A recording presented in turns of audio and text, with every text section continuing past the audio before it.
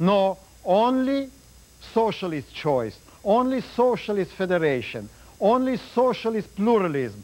But it makes no sense at all.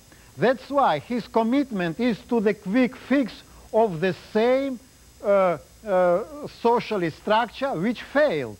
His commitment is to the reform of socialist system in the Soviet Union, which will never work.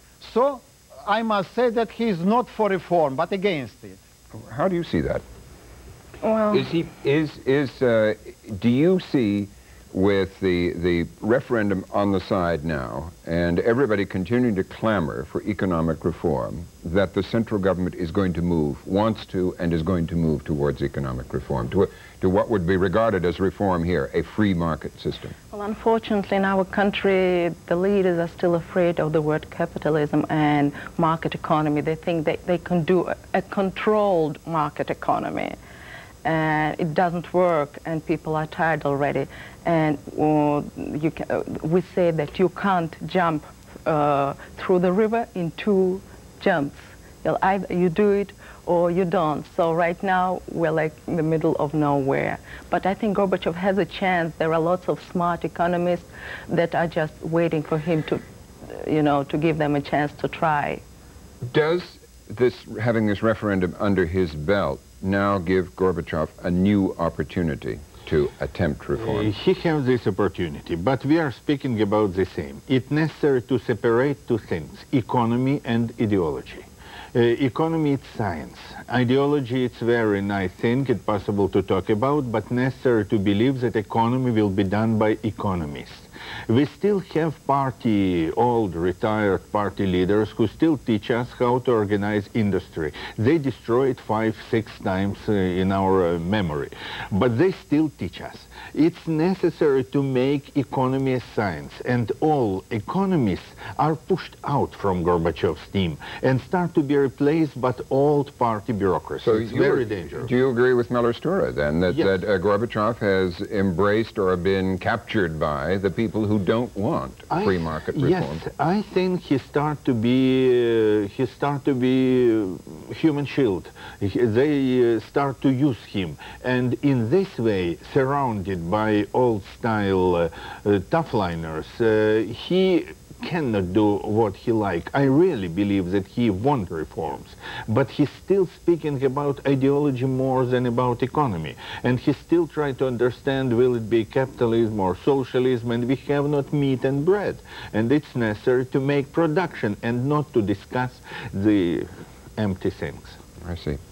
So I gather from none of you is very hopeful that things are going to get very much better very soon. You wouldn't think so. May I add one thing? If you can do it very briefly, Miller. Yes, we spoke quite thoroughly about the economy, but the main problem nowadays is the nationalities problem.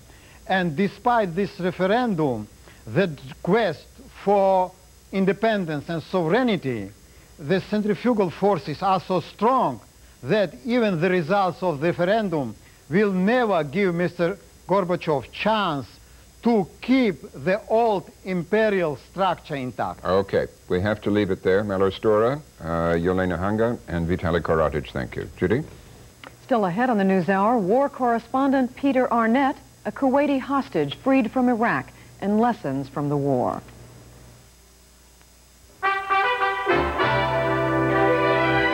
Iraq. They are told by an American, the only Western journalist to spend the entire war in Baghdad, and by a Kuwaiti citizen who was taken hostage by Iraqi troops.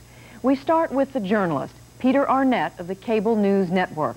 He was both criticized and praised for the way he reported on the impact of the war on Iraq. And this afternoon, Arnett talked about his experiences at the National Press Club.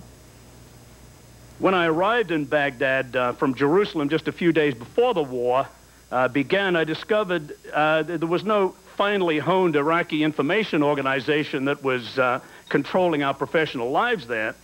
Basically, there were a group of conscripts from the Baghdad Observer newspaper, the English language newspaper, and from the information ministry, and they were assigned to handle the international press, and they were completely overwhelmed. Now, some of these individuals, our censors, had graduated from Western universities in Scotland and in Germany, and they were generally in their late 30s, early 40s. Most, I discovered, were not in Saddam Hussein's Ba'ath Socialist Party. They entertained healthy reservations about the regime, and these became clear the longer I stayed, particularly as the bombing campaign revealed the increasing impotency of the government. Some of these, whom we called our minders, were diplomats expelled from Washington or Paris. When the embassies were closed, they were generally amiable, sophisticated, all lived at the Al Rashid Hotel. Their families were long distance from Baghdad. They had no contact from IC with their families. There were no phones. Most of it, they spent every night in the bunkers downstairs because of the bombing. And each night, as part of my relationship with them, I'd go down with a few bottles or whatever I could find in CNN's ample storage rooms and hand them around and talk long into the night. I mean, they were gregarious, amiable, and amenable to discussion when it came to coverage. I think a coverage breakthrough that I made came early in the game when finally I was all alone. And we had the in-mast set phone. I had a set of instructions how to run it. Myself and Mr. Sadoun dragged the phone out into the yard. In the evening, it was a chilly night. It was dark. I had a flashlight, and I'd fashioned a brief approved script that I'd written about a visit to Baghdad that day. So I read it over the air, and anchorman Reed Collins, at the conclusion of it, asked me some questions. Well, what was it? How did it look? What about this, that, or the next thing? And I was chatting to him and talking for about 15, 20 minutes, and Mr. Sadoun was listening. At the end, he said, "Who are you talking to?" And I said, "Reed Collins." And he says, "Not Eason Jordan?" Because he knew Eason Jordan, and he knew that we only did business with Eason. I said, "No, he was the anchorman." "Well, who's an anchorman?" I explained. He says, "You mean you were on the air? How what?" But that was the breakthrough, because later we discussed it at night. He brought the other minders around, and we talked of this. He said, "But there's no censorship. How can we do this?" I talked to him about the need for credibility. That was the important factor. I said there was no point in me being in Baghdad if all that I could deliver each evening was a brief, approved dispatch. I had to have the question A, had to have the Q&A. And by miracle of miracles, I was able to get through to them, so they accepted it. What would it be a typical question be? I made a note of a couple of them here.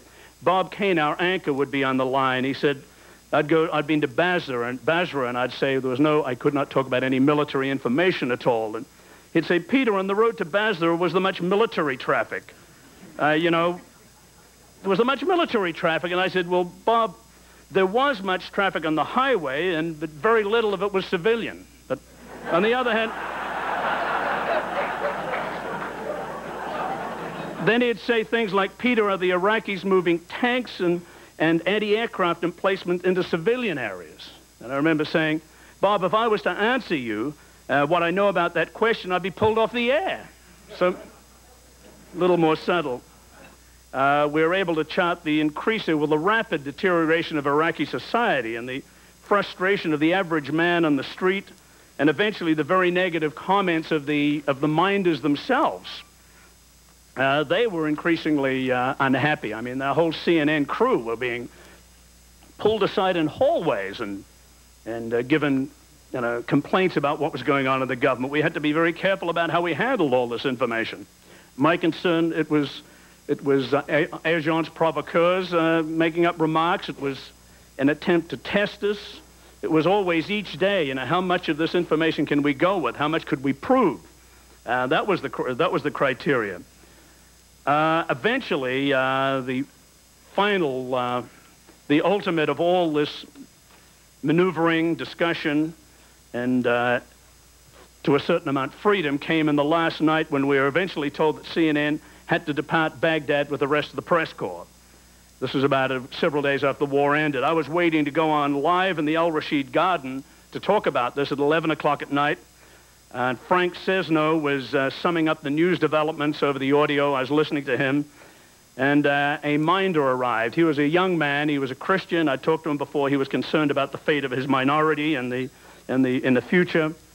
And I turned to him and I said, look, I'm going to be very frank tonight. This is my last broadcast. I'm sorry, but I will be frank. And he sort of looked at me and backed off, and as we started to talk, he just looked into the middle distance, into the sky, and Frank says, no, ask me questions like, one was, what about the bunker, Frank said, and you're about to leave, tell us about that so-called civilian bunker. And I was able to say, well, the hot rumor here is that Saddam Hussein was in it 2 hours before it was hit, but I can't prove it.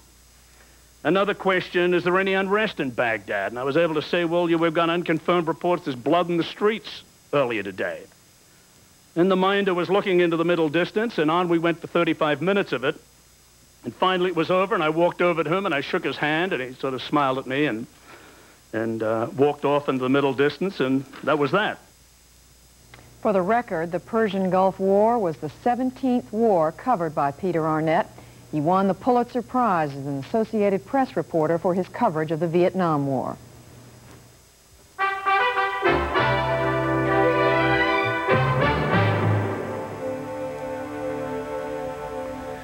Two weeks ago in Kuwait, correspondent Charles Krause interviewed Salwa and Badria al-Ghanim, members of one of Kuwait's wealthiest and most prominent families. At the time, Salwa's brother, Mahmoud, a businessman, had been taken hostage by Iraqi soldiers. He was one of thousands of Kuwaiti men and teenage boys who'd been rounded up by the Iraqis in the final days of the war. Mahmoud al-Ghanim was later released, and this is his story. Mahmoud al-Ghanim is one of the lucky ones. He's now been reunited with his sister Salwa and other members of the al-Ghanim family. But several thousand other Kuwaiti hostages are still in Iraqi hands. Their fate is unknown. Before his release, al-Ghanim was held hostage 14 days, most of that time at a military training camp near Basra in southern Iraq. What did you know when you were kept in that military training ground of what was happening outside there? First of all, what did you know with regard to the final days of the war? We didn't know what was happening. We heard the bombing, which was very close to us. We were hoping that the satellites had picked up the transfer buses and knew where our location was. Surviving that, the second day, bombing got closer to us, and we understood from one of the guards that a battleship called Missouri was bombing. So we thank God that we were not affected by it, and somehow we had really a belief in the American technology in having spotted us. But the third day, when the civil war started, that was really scary, because the Republican Army was partly stationed no more than half a kilometer from where we were, and heavy artillery was exchanged between the Republican Army and the opposing forces in Basra. During that period, we had very little contact with the rest of the world. And what were conditions like in that camp? Terrible, the least to say. We occupied a space no more than 60 square centimeter, which is in feet, 4 square foot. We were alternating sleeps, no food, no water. And actually the results today came of the test. Total dehydration of our system. Many got sick with dysentery. No facilities, toilet facilities. The whole human element with these forces was not existent. They really seemed to be enjoying what they were doing. They were worse than the Gestapos as we've seen them in Hollywood movies. When did you first realize that there was fighting between the Republican Guard and other units of the Iraqi army? When in effect did you realize a civil war was beginning? When the bombing stopped and the artillery started. And we knew that if it was the Allied forces camping right outside our camp, they could have freed us. That not taking place, we knew then the forces were fighting. The Iraqi forces were fighting. There have been reports, conflicting reports out of Basra. At one point, it seemed that the opposition was doing well. Then more recently, the reports are that the Republican Guard seems to have taken control of the city back from the opposition. What is your sense? We heard an estimate from some people who were at the hospital that on the first day of the fighting, some 5,000 people died.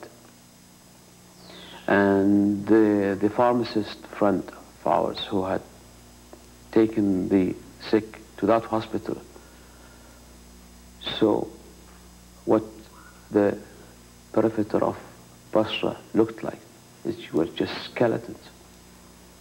You know, all the walls were demolished, homes were demolished, smoke coming from every place. But the bombing continued for 5 days. Heavy. And then there was a lull.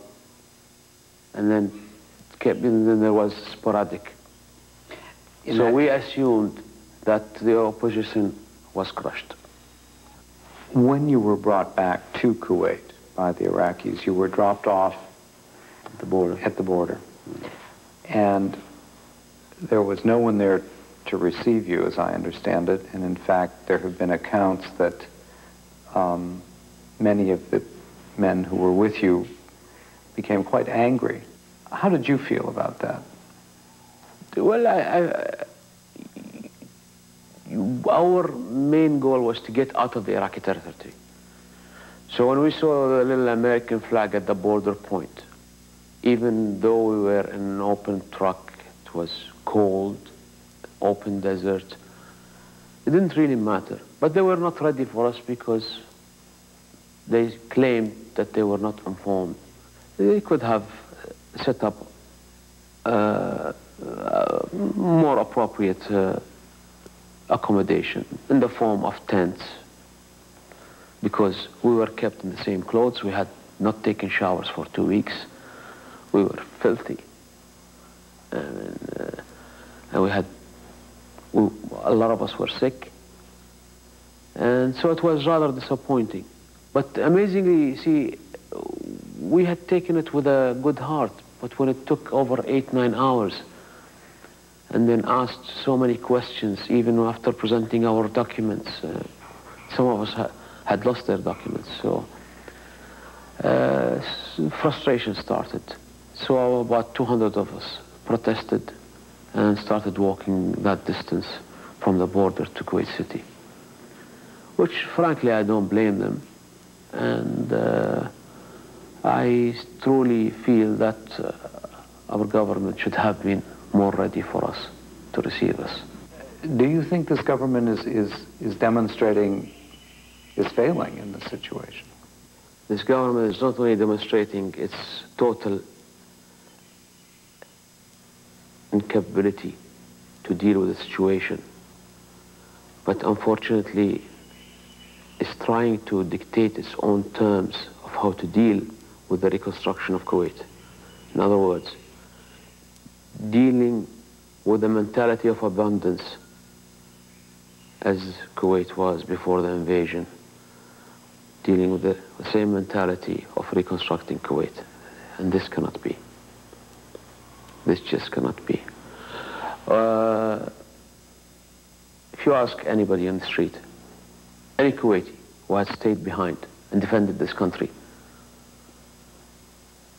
he will tell you he has no faith, none whatsoever, with the present government. You got back from the border when? Friday morning? Friday morning, yes. After a 14-hour journey that covered 135 kilometers. What did you say to Salwa when you first saw him? Big hugs, big hugs, and then tell them here I'm still in one piece, maybe totally dehydrated, but still in one piece, because I think we were really lucky that we weren't physically tortured.